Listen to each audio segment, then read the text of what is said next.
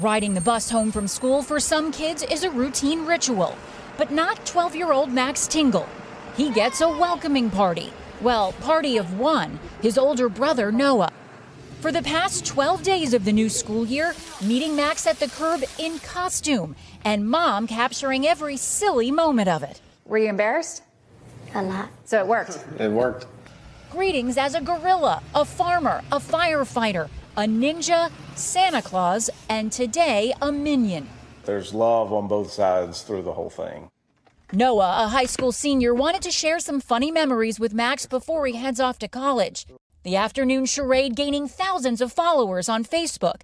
And now strangers as far as Hawaii are mailing costume donations. This is just normal. This is just how we are. I mean, there's nothing special about this than the other stuff me and him do together. It shows how good of brothers we are.